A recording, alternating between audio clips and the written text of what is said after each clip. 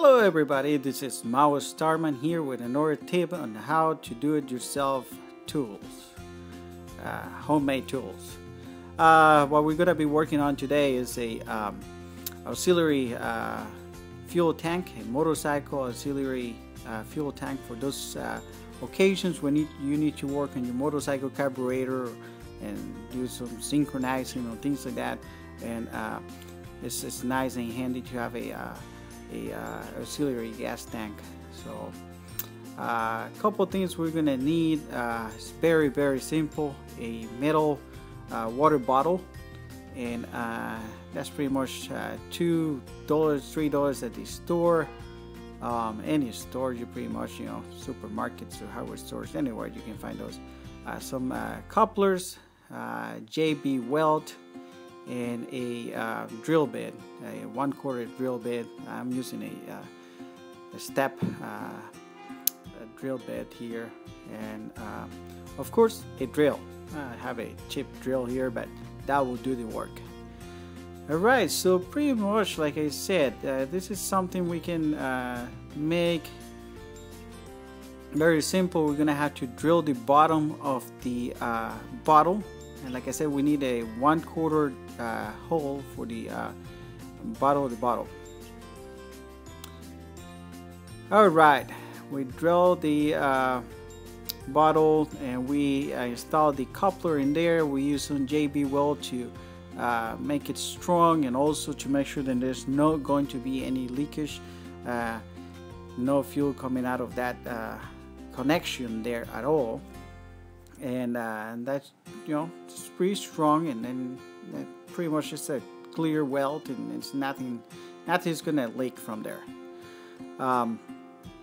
The other thing is, I saw somebody who did something similar, I think somewhere, but they had to drill a hole to the cap of the bottle to have some sort of breathing system. I decided that I had this idea of just using one of those bottles with the easy pour top, and you close it, there's nothing coming down or in and out, and then you just pull it up, and then you add your breather. Very simple, and I think it's gonna work really well. Like I said, next thing here is just going to be to add a valve, and I'm using a 1/4 MPT, just exactly what the coupler needs. It's an inline ball valve, and it's a shut-off valve, pretty much $3 in Amazon. Easy enough. Anyways, we're just gonna connect it in there. It should be simple, and we're also gonna need another coupler for the bottom of the valve, and we'll have the coupler on one side, and then a hose coupler there with some hose clamps, and the other side we're just gonna have a hose coupler, and it's gonna be simple enough, so we can connect that to the actual carburetor hose. Alright, so also we have a bungee cord, so we can put it up in the neck of the bottle, and we can just hang it or just secure it somewhere so it's not just hanging around. Alright, so we just adapt the valve to the coupler in the bottom of the bottle, and yeah, that comes up in there really easily. Just make sure it's tight so there's no leaking in there. Open, close, pretty much works as a petcock. Really easy and simple. Now we just adapt the hose with the coupler to the bottom of the valve. We got that. Just make sure that it's really nice and tight again, and of course the bungee cord at the neck of the bottle, so we can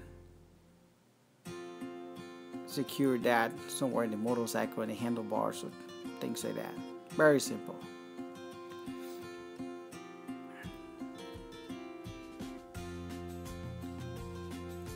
Alright, so here we are